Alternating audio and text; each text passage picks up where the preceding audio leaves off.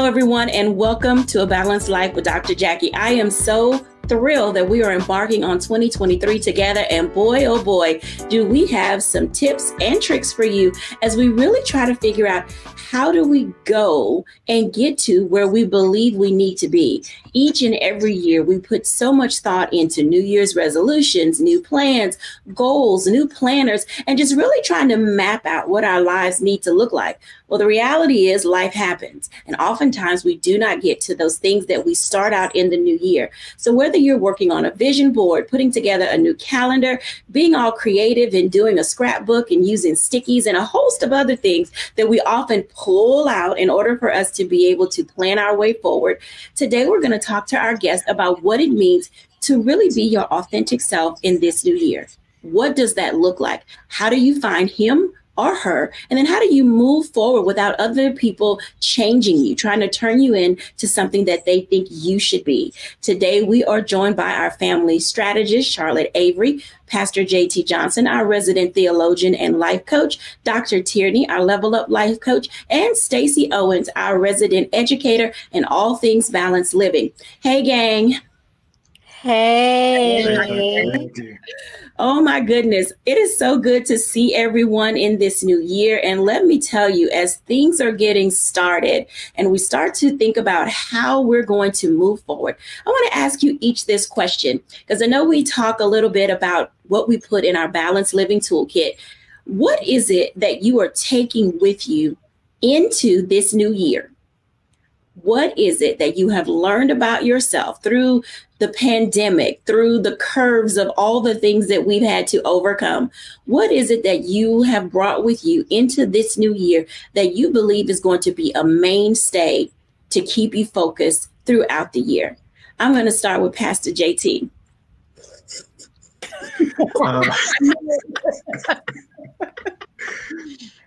I will say for me, it's patience. One of the things that I was guilty of was just running frantically.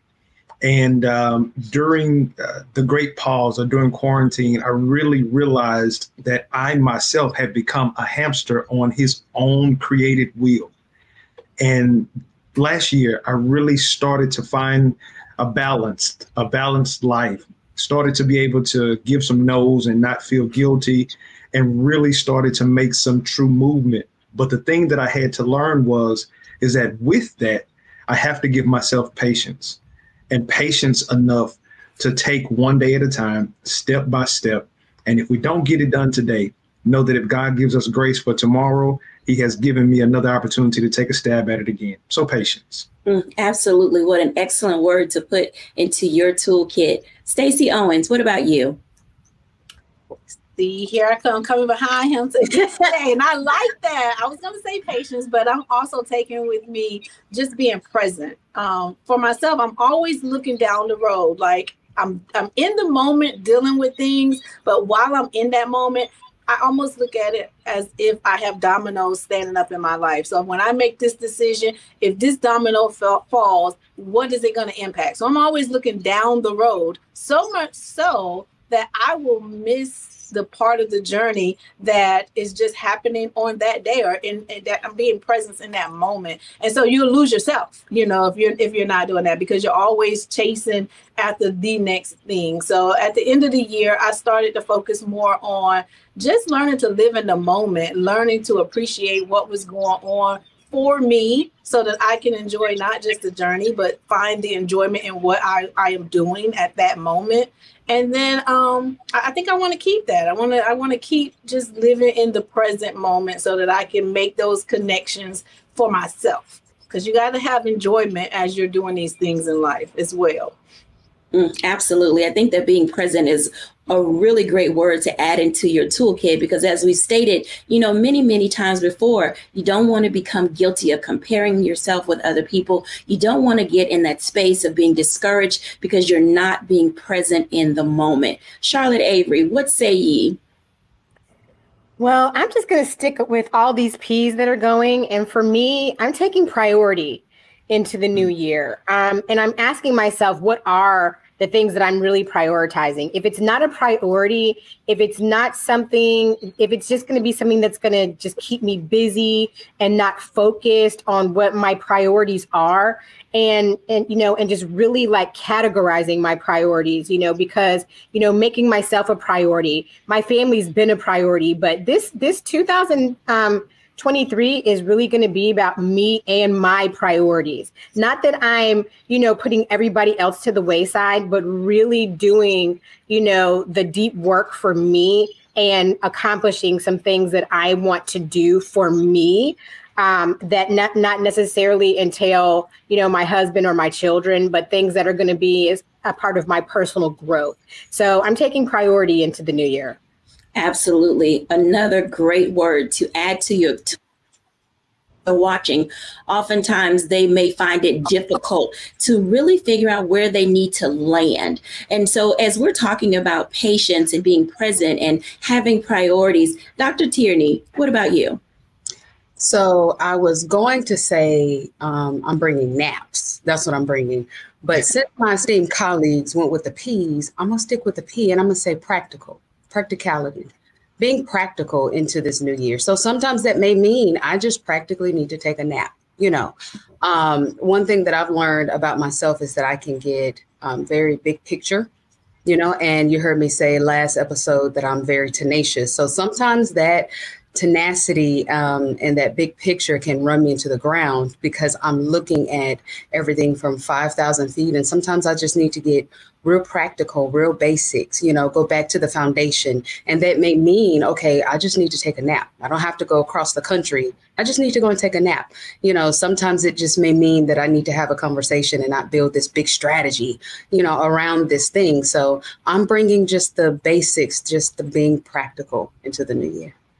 So let me throw a monkey wrench into all of you guys' words, because there is this distraction that oftentimes seems to come up. And as we're talking to our viewers about who they're going to be in 2023 and what their lives can look like, there are distractions that seem to come along, whether it's our family members, our coworkers, things that happen in the world. How do you balance dealing with distractions in order to keep from being discouraged as you take care of self in the new year? Now, I'll go in the reverse order. Dr. Tierney, how are you going to manage distractions in the new year?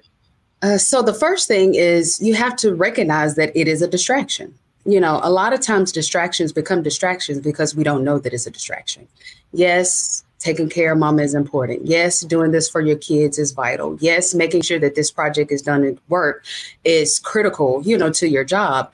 But when it becomes the main thing that you're focused on and you don't see anything else, you're not focusing on the other aspects of your life, and that thing has your hyper focus, it can become a distraction because you're no longer paying attention to your goals. You're no longer paying attention to practicing self-care for you. You're no longer making yourself a priority and being patient or being present or even just doing the things that are practical because you've become hyper focused on this one thing.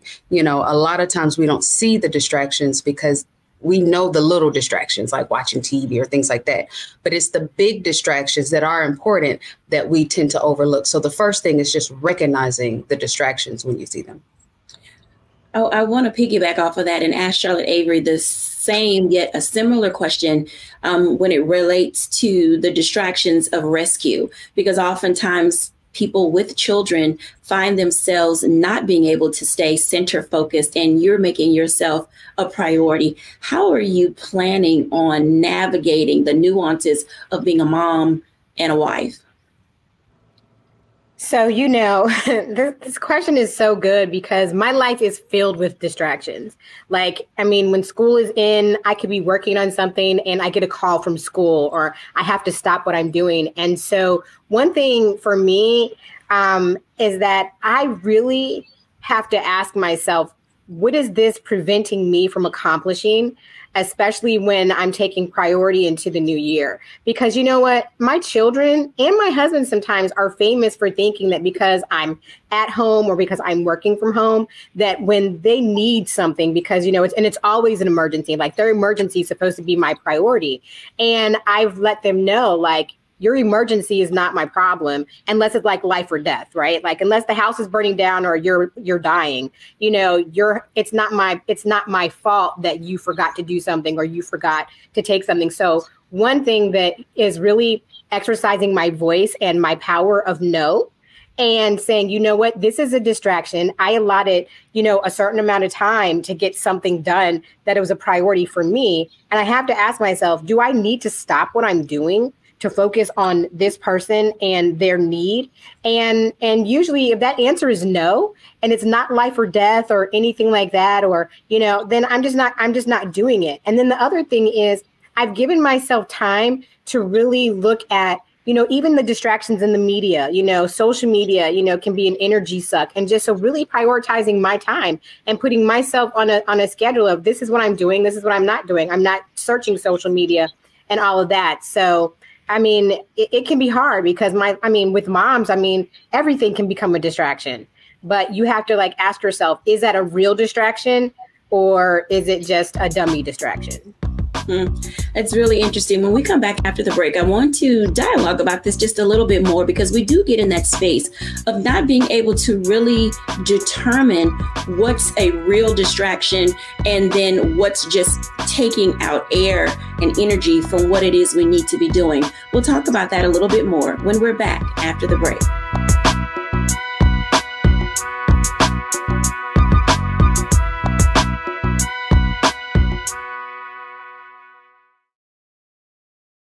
Black Star Network is here. Oh, no punch! I'm real revolutionary right now. Thank you for being the voice of Black America. All momentum we have now, we have to keep this going. The video looks phenomenal. See, there's a difference between Black Star Network and Black-owned media and something like CNN. You can't be Black-owned media and be scared. It's time to be smart. Bring your eyeballs home. You dig?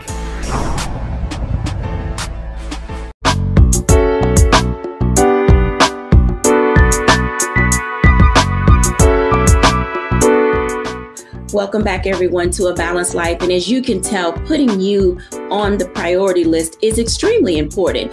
You have to be present. You want to prioritize. You want to make certain that you're exercising patience. But in addition to that, things need to be practical. But even in all of that, when you know what you need to do, you have a plan and a direction, there are distractions that have a tendency to come in and just really remove us from anything that looks like the plan that we had.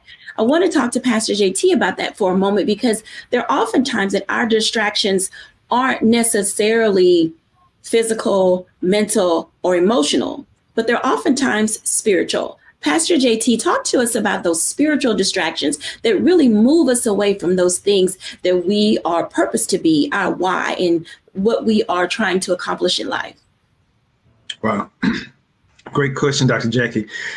It makes me think about the infamous scripture, so to speak, from the Apostle Paul, when he was talking to a group of brothers and sisters, and he told them, he said, I have not attained it. He said, but one thing that I do, he said, I forget that which is behind me and I press forward. One of the things that I think that we look at, because again, me being a Baptist preacher, you know, we look at that press forward and we scream and we holler, and, you know, that's a great jumping point. But I think that there are 2 points prior to that that I think answer your question. The first thing that he said is, his brothers and sisters, I have not attained it. So the first thing that he did was he got real with himself and he made it known. I'm going through the same thing that you all are going through. And I think that that kind of goes back to what Stacy was talking about those dominoes. And so many times we put ourselves so far in the future that we're not in this present moment. And present moments cause us to evaluate some things in our lives, some people, some nouns, some persons, some places and things. And so then when we start to look at it from a spiritual standpoint, I believe that the devil uses those nuances or those vices that he knows that can easily get our attention. Because to be honest with you, if you hate okra, you're not going to be distracted with okra. Mm-hmm. But boy, if somebody loves German chocolate cake and every time you go over there, you know it's going to be there, and you have said no more sweets, that German chocolate cake is going to be there to tempt you. So that's what the devil does. The devil never tempts you with things that you don't like. because you don't need willpower then. It's just not the palate that your tongue requires. But then at that moment, when you do see something that you really desire or something that you really want, that's how so many people end up in the wrong relationships, because you went after what you wanted, but it really wasn't what you needed. So I think that knowing those nuances from a spiritual standpoint, the devil is always going to come at us with things that at that moment we presently feel that we want. And then in that, once that want is fulfilled, then we come out of it. Then logically now we open up, because emotionally we were charged and emotionally we were led. There's even a book that I'm actually reading now called Emotional Learning 2.0, and it talked about how things happen in our minds, but we process it emotionally first, and then we think about it logically. So that's how a person can have an emotional outburst and then immediately like, man, why did I do that? And it's only because our emotions are not in check. So I'm just going all around the world to answer your question, to tell you that one of the things that we may have to do more than anything is identify those things that could become a distraction, just as Dr. Tierney said, and then now write those things on our prayer wall and say, God, when those things come, please allow me to be so present in the moment that I can control me and my space and not have me and my space dictated by the culprits that I have already identified as time robbers. Because one thing that's not going to happen when that time is stolen, time is not going to come back and offer you a second chance. I think that you bring up a very valid point, because oftentimes those distractions lead to discouragement. And with that, it's in that space, you know, as all of you have stated, that we aren't able to keep up with our New Year's resolutions. And I know I've resolved many, many years ago that I'm not a New Year's resolution kind of person. Stacey, when you think about the things that have the tendency to get in the way of us being able to move forward, is it a good thing or not to make resolutions if you're not able to keep up with them? Ooh, let's see. I'm not the person to ask about resolutions, because I don't do New Year's resolutions. Like I do that every day, every month throughout the year. I'm always newly creating something about myself. But I think when you have distractions come in, or you have things that's always deterring you from what you were working on. I know I'm in that space myself right now. I love what Pastor JT just shared about how you're tempted with the things that you love. And when you are a person like myself, I'm a nurturer, and I have a lot of people who are plugged into me. So it seems like right in the middle of my biggest projects and my biggest thoughts and my biggest dreams, everything falls apart for my children or for my family members. And they look to me to be the person to correct their issues. And being the nurturer that I am, you know, in the past, before I became present about this, I would always be hopping over to help somebody else. So now what I do is I like to, just now that I have a better awareness of that, I like to tap in and take 30 seconds to ask myself, is this a problem that I can really solve? Or is this an issue that's really for me?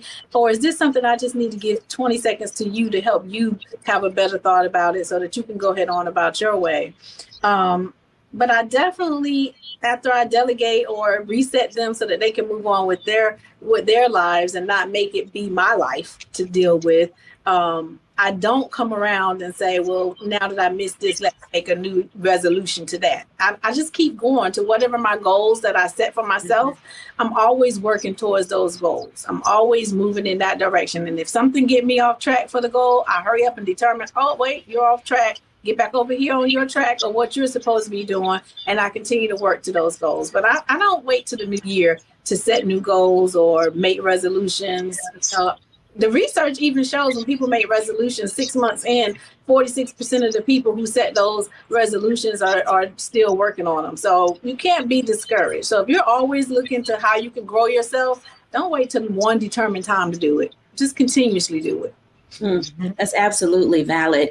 Dr. Tierney, talk to us about that for a moment, because often people come into a new year and they are literally beating themselves up because, oh, I didn't do it in 2020. And we know 2020 was just one of those years, like everybody's plans, went out the window. And then 2021 and 2022 gave us a semblance of hope. And now that we're in 2023, seemingly somewhat free and clear, from things that could get in our way, we're still now teetering on, should I or shouldn't I? Do I want to? Do I not want to?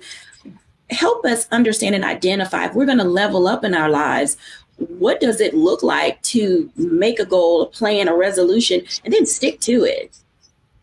So whenever a new client comes to me and they're telling me what their goal is, the first question I ask them is why? Why is that your goal? Why is that something that you want to go after? And a lot of times I hear, well, because, it's like, and that's not a strong enough why. Your why has to make you cry in order for you to really stick to that thing and do it when the going gets tough. If your why is because someone else is doing it, or I just thought this would be a good idea, I saw it on Instagram or anything like that, you're not going to stick to it, which is why a lot of these New Year's resolutions, they fail. I completely agree with what Stacey just said. If your why is making you cry, it doesn't matter if it's January the 1st, June the 1st, or March the 2nd. It doesn't matter. You would get started right then because you would not be able to go another moment without going after that thing. So that's one of the first questions that I ask people when they come to me to say, hey, here's my goal. Help me reach my goal. The second thing that we then begin to talk about, and I've said this before, is kind of who are you? Who are you? Because some of the things that we may be going after, setting goals for, may not even be connected to who we are. I absolutely love the way that Beyonce is built, shaped. She's beautiful. That's not my ministry. That is not my body. I cannot sing like Beyonce. My body is not shaped like Beyonce. So why am I going to set a goal that I want to sing and dance? No, that's just ludicrous, but it's the same thing with the goals that we set in our lives. If you know that the sight of blood makes you queasy, then why are we going after our degree to be, a medical doctor? Or, we have to be real with who we are before we can start outlining the goals of what we want to do. So that's kind of the 1-2 punch when talking about entering into either the new year or whatever season that we want to go in terms of setting our goals and actually accomplishing them. That's very interesting, because when you were talking, I have to ask Charlotte this question, because stick-to-itness is a part of the reason why, in addition to your why, people cannot sustain, attain, and maintain that New Year's resolution. Charlotte, what is the value in stick-to-itness, being able to stick with something once you've, made up your mind that is where you need to be headed? When you can be laser focused and you're really trying to get to the end goal, I mean, there is just so much joy and accomplishment met and felt when you really stick to it and you do the hard work and you say, okay, no, I'm going to sacrifice this time so that I can be laser focused on doing this. And, I find that, when I'm writing a new book or anything like that, it's always the end goal. It's always, where am I trying to get to? How long am I going to try to keep doing this, And so for me, it's, setting boundaries and time limits and everything so that I can be focused and stick to where I'm going, because there's a level of fulfillment that you have when you say, I did it. I accomplished this. I stuck to what I said I was going to do. And not only did I do it, but, because I can do all things through Christ who strengthens me, it's really the God in me that helped me to get there. And so, I just think that, we all want to feel the pride of accomplishment and really meeting our goals and our objectives and our projects. And so, there's just so much reward emotionally, physically. I know that we have people with us in our group here who have written books, and there's nothing like the accomplishment of saying, I'm done, I did it. And that's what I always want to feel. And I always get an endorphin rush, when I said, what, it is finished, I'm done. And I just think everybody deserves and needs to feel that, because once you felt it once, and once you do it once, you can do it again. I think that's an excellent segue as we go into the break. When we come back after the break, some people are assigned to us and some people are attached to us. And in the new year, it's important to know the difference. When we're back after the break, we're going to talk about who you with. We'll be back in a moment.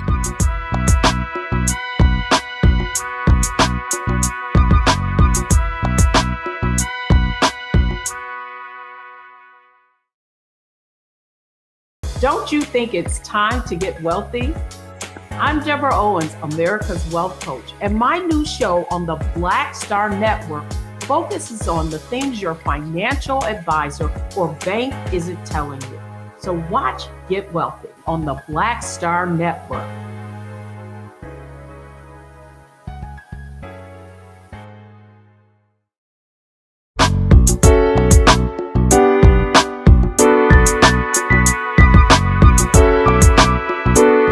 Welcome back, everyone, to A Balanced Life. And oftentimes, who you with determines how far you can go. And I'm going to bring in Dr. Tierney to talk to us about that for just a moment. So, Dr. Tierney, there are people in our lives who are assigned to us, and there are people in our lives who are attached to us. Talk to us for a minute about being able to understand the difference and just how far it can take us if we make the right decision. Absolutely. I believe that was Lil Jon and the East Side Boys who asked that question, who you with, who you with, who you with, get crunk, who you with. They were onto something, because who you are with, who's going along this journey with you is vital. I literally dedicate an entire chapter in my book just to talk about this one topic. When you are with the right people who are assigned to you, that creates an iron sharpening effect. You're going to make them better. They're going to make you better. And the both of you together in partnership, relationship, community, whatever it is that interaction is supposed to be, it's going to excel. But when you are just with people who are attached to you, they're riding your coattails, they're just there, just hanging on, they are sucking you dry. They are taking and distracting from your gifts, your talents. They are probably your biggest distractions right there.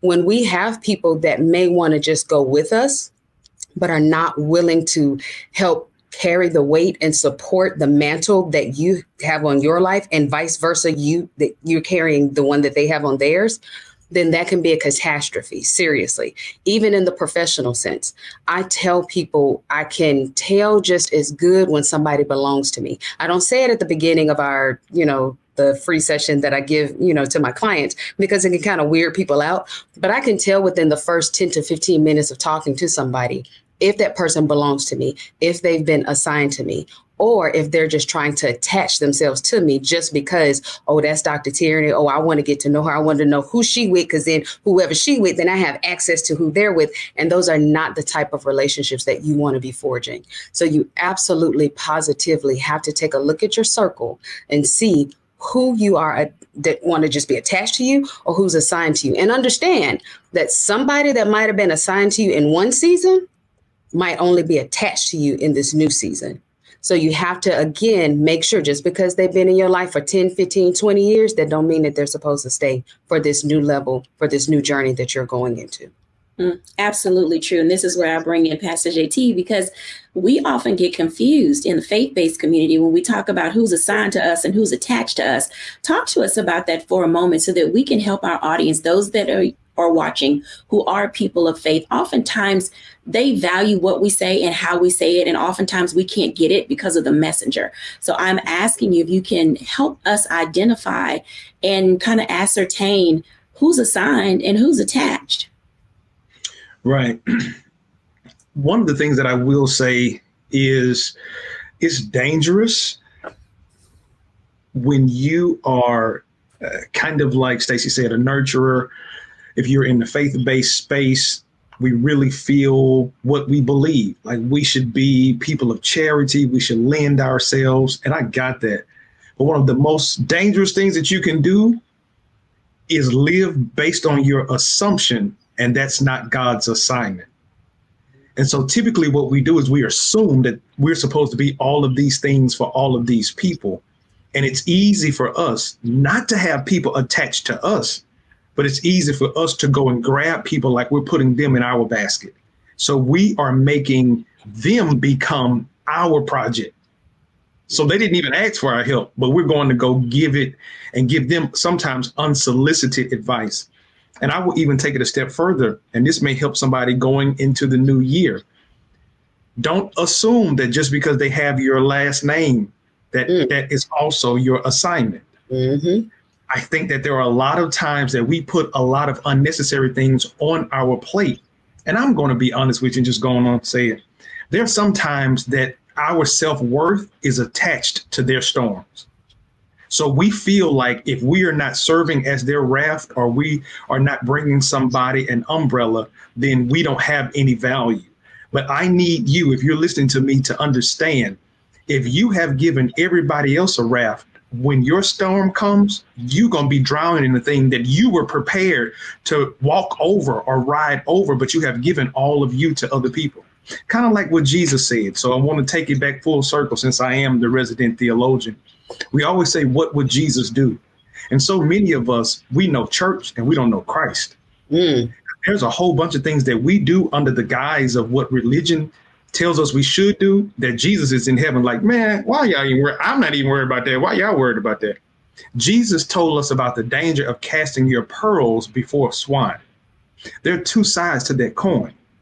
The first side is you are casting your pearls to somebody that, one, can't even understand the value of it.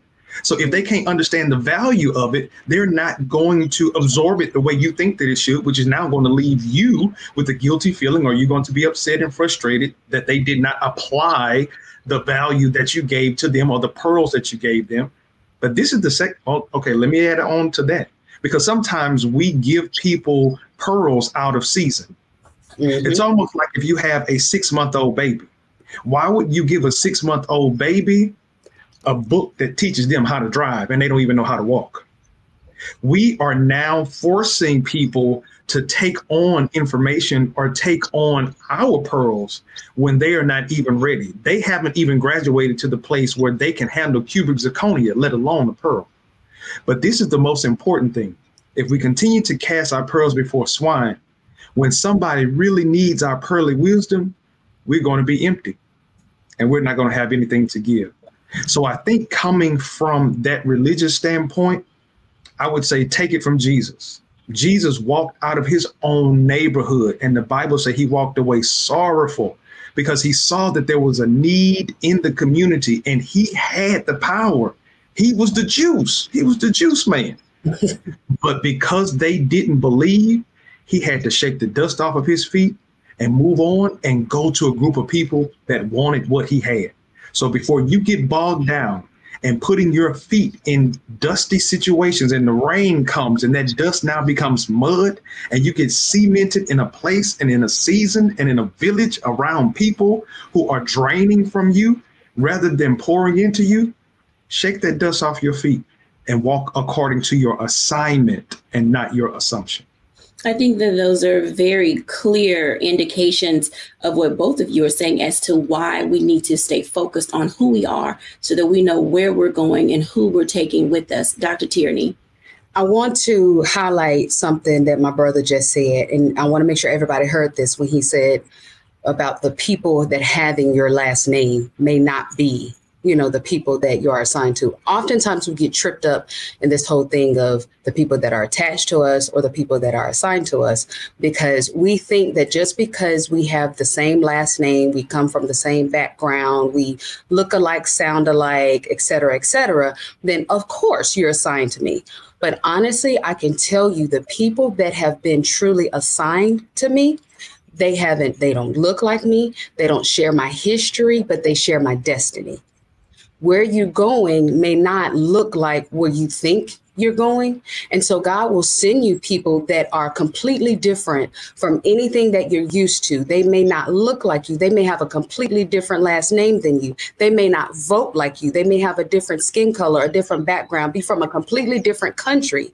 But oftentimes we'll miss that because they're so different, not recognizing that those are the people that are assigned to you.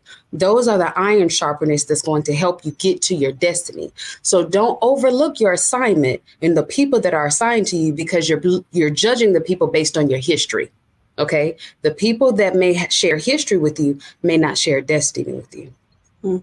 It's very interesting. And I definitely want to applaud you both for laying that foundation to help us identify and understand how that can look. And I want to ask Charlotte Avery, as well as Stacy, this question, because when it comes to our children, there's a level of disillusionment about who is attached to you and who is assigned to you. And, just before we rounded out, 2022, we had a series of deaths among people who were considered friends. How are you helping children establish that baseline that everyone is not your friend and should not be assigned to you or attached to you? I'm going to start with Charlotte. So, with me and having children in so many different age groups and all of that, we deal with the friend group thing. And, and I always, one thing that I tell my kids, especially when they're going through like friendship drama or whatever, I say, the Bible says, that there's a time and a season, for everything. And I'm like, this person in your life, their season just may be over. Like the reason that they came into your life may have been one thing, but now their season is over. And so in our household, we have a lot of conversations about seasons and timing of people who are supposed to be in your life versus people who now their season is over and they need to take the exit route. But I want to tell you also, as a parent, like it's really hard sometimes to say, to differentiate the fact that my child is my child. And so for me, I can say, well, my child is my child. I birthed them. They're my assignment. But here's the thing that I've learned in just my maturity is that there are different stages in their lives where they might not be my assignment. So I say, okay, I'm so proud to have people in my life who I can now turn them over to, and now they become their assignment also. And when I say that, I'm talking about like mentorship and godparents and things like that, who can have a better voice and a bigger voice or a bigger impact than I can, because I'm your mom. I don't know anything. So sometimes as parents, we have to decide, okay, I'm not doing well with my assignment here. So I'm so glad to have people that I'm gifted and that we're gifted to, that I can turn them over to be their assignment. And as a parent, you have to know when where that boundary lies and when you need to let go. So, this brings us to a great point. I'm going to take a break here because when we come back, I want to talk to Stacey Owens about that for a moment, because that level of disillusionment as it relates to who are our friend groups is important when we talk about how we're preparing our children for the future. When we're back after the break.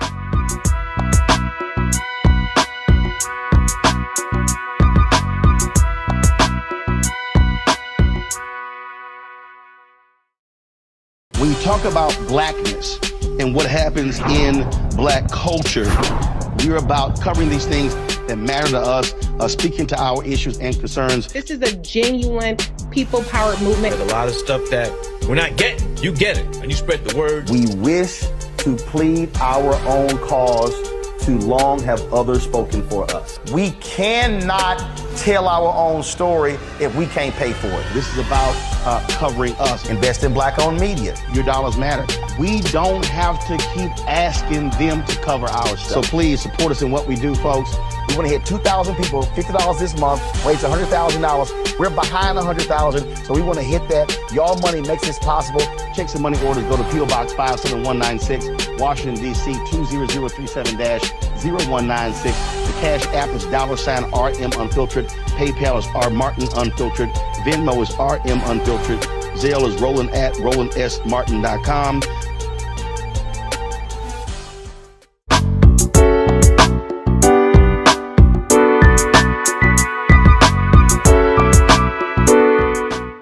Welcome back, everyone, to A Balanced Life. And we ended our last block talking about who's assigned to us, who's attached to us, and who we're with. But a part of that is this disillusionment of who are our friends? How do we select them? How do we release them?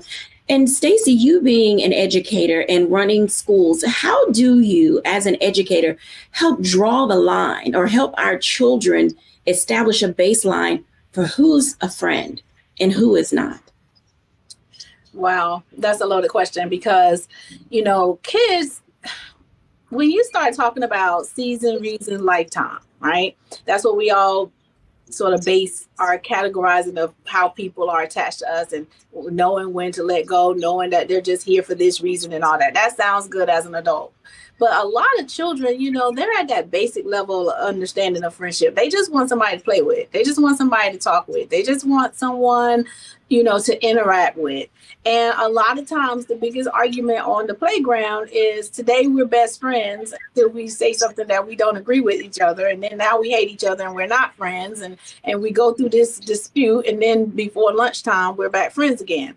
And then the adults that are attached to us start trying to manage that for them and oftentimes make it worse because you don't know, like they're just mad for this moment. Like if you give them a moment to talk it out, they're going to be fine, you know, a couple of hours later because kids just want to socialize. So it is so difficult teaching children to understand the attachment and alignment. So what we like to tell them is, you know, go to your emotional intelligence, your emotional sense. What feels good to you? I want to be around someone that's going to bring me joy, that we can engage with each other. We're not arguing all the time. If you're in a sad, mad, unhappy space a lot with this friend, then let that person still be your associate. I teach kids early to use words associate, like associates, like that's your associate. That's not a friend. You don't know them well enough to be your friend.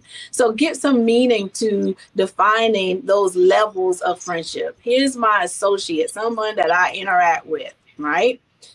Start with that leveling and teaching them how to differentiate those different levels of engagement with people. And then when you're with someone who's bringing you lots of joy, continue to be with them. When you find yourself with people who you're fussing with, they're hurting you or they're bringing you those low vibrations, let them still be your associate, but go find another group.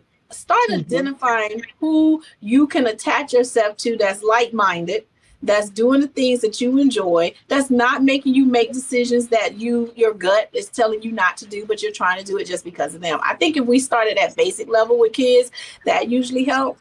Now, when I start moving to my personal kids, see, those jokers are a little older now, right? So now they're young adults. Now, you know, they're calling and they're saying, Mom, this hurt, this partnership, this happened, this happened. Now I'm like, okay, now you need to realize that person isn't assigned to you. A person that's assigned to you, they're going to come in, just like Dr. Tierney said, they're going to help, you know, propel you to your next level. They're going to talk like you. They're purpose driven like you. Your language is going to be the same. They're going to be bringing things that you know, like, how did you even know that about me? How did you even know that was a need of mine? God has placed every person in my life that was an assignment for me. I knew they were an assignment because they were coming to me and telling me stuff that no one that I was dealing with. I was dealing with this thing and I needed an answer. And oftentimes they were bringing me the answer. And I knew that it was like a give and take in the relationship. I was giving and taking, and we were both progressive. Right. And then I figured out those people who were just attached. I have to tell my daughter all the time, that's those people who just take from you. So can you recognize when it's a one-sided relationship? They're attached to you because it's something that you need, and it's okay. But you know, we often fall out of love with ourselves when those people who are attached to us fall off. And then we start thinking it's our fault that they fell off. And it's the hardest thing to teach my adult kids. Like, you know, their season with you is just over. You don't have to say it's anything that you did wrong or whatever. You just have to recognize, well, I hope they got what they got before they left, because now that's over. So, yeah, I think with kids, just keep it simple. And with young adults, start putting the whole purpose to it. You know, that makes... Can I add one thing to that too? Sure. If it's okay. I think too, for young people, especially when they've been in relationships or friendships for such a long period of time, you know, sometimes our children can feel like, well, if I leave this group of friends or I'm no longer friends with this particular person, then I'm abandoning them. Well, I don't really think it's, you know, I try to make my children understand it's not abandonment as much as it's necessary for your self-preservation. Because the reality of it is, you know, sometimes people want us to stay in relationship with them for attachment when it's really hurting us.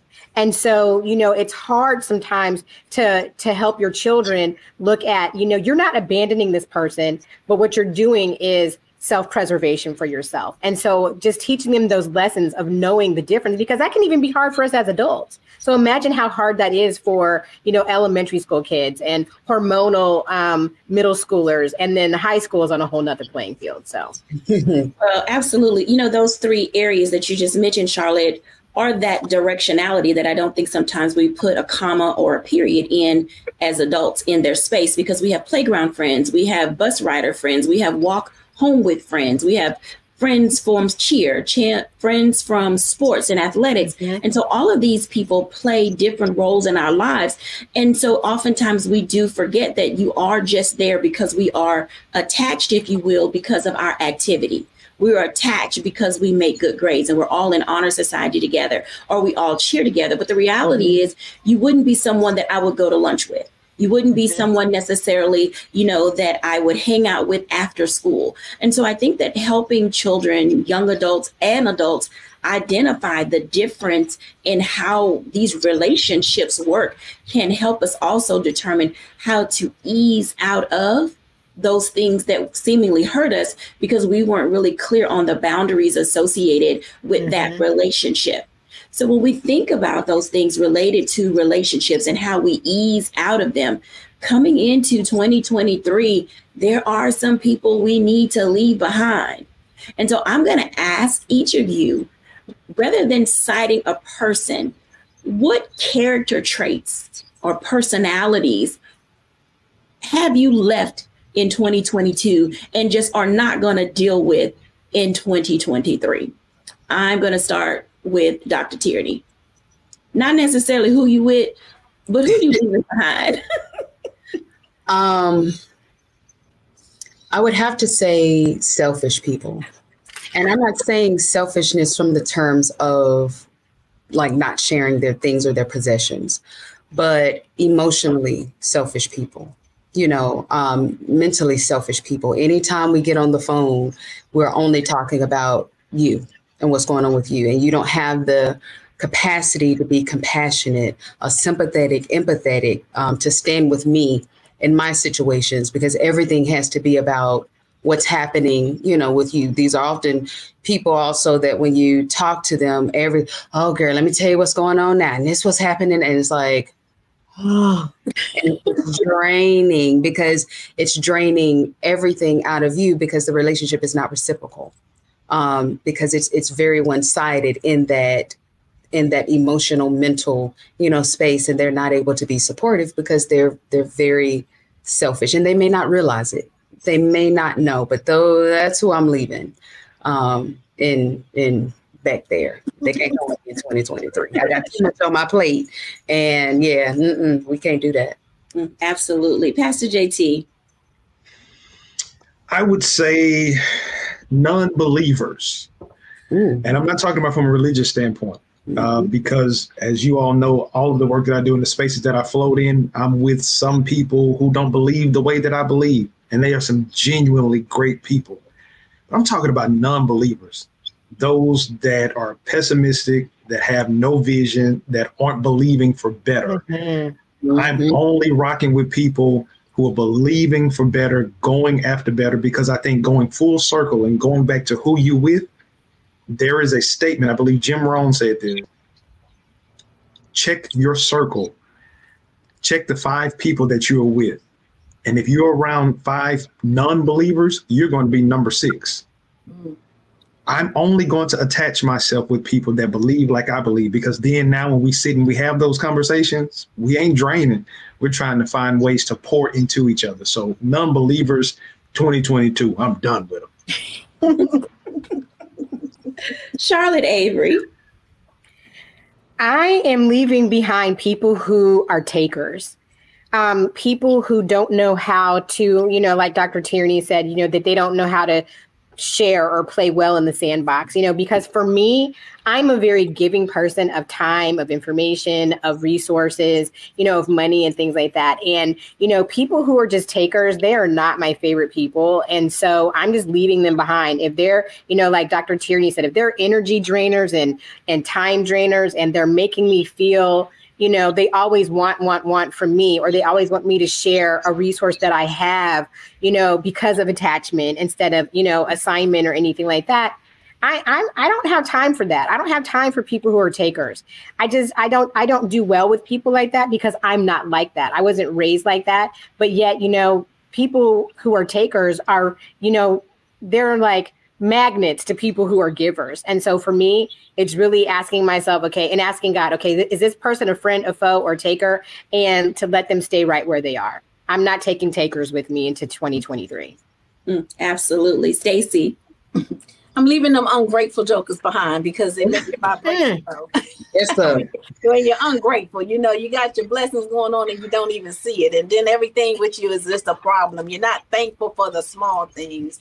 You're always complaining and just don't ever find the good in what you're doing. So if we start to lead with gratitude and learn to be thankful for everything, even the small thing. If you don't have your bill money today because you just spent it all on your Christmas and now you're in January struggling, just be thankful that you still got the job. Don't come telling me about all the things that you knew that you shouldn't have done for Christmas. So grateful people, they take your vibration to a low level. So I'm looking for people who can find all the things to be thankful for, because the more gratitude you give out, the more things that come to you so that you can be thankful about. So if you don't want them to be selfish and takers and all that other stuff, let's start teaching them how to just be thankful.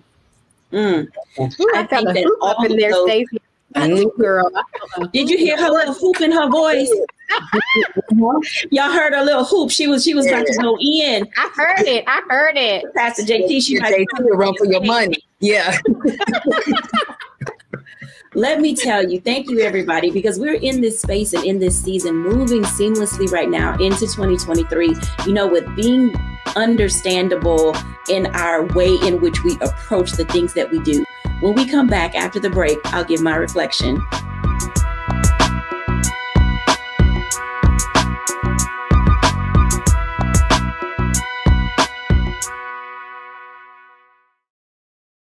Hatred on the streets, a horrific scene, a white nationalist rally that descended into deadly violence. White people are losing their damn minds. As an angry pro-Trump mob storms the U.S. Capitol, we've seen We're about to see the rise of what I call white minority resistance. We have seen white folks in this country who simply cannot tolerate black folks voting. I think what we're seeing is the inevitable result of violent denial. This is part of American history. Every time that people of color have made progress, whether real or symbolic, there has been what Carol Anderson at Emory University calls white rage as a backlash. This is the rise of the Proud Boys and the Boogaloo Boys. America, there's going to be more of this. Here's all the Proud Boys, guys. This country is getting increasingly racist in its behaviors and its attitudes because of the fear of white people. The fear that they're taking our jobs, they're taking our resources, they're taking our women. This is white fear.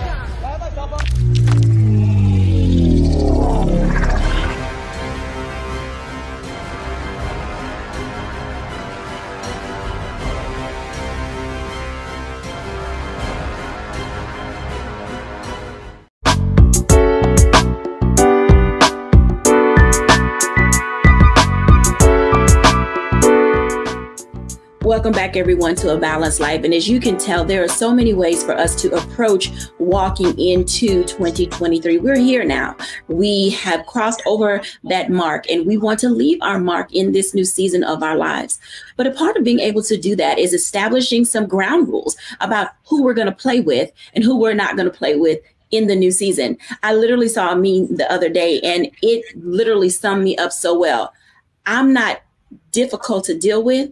I'm just not easy to play with.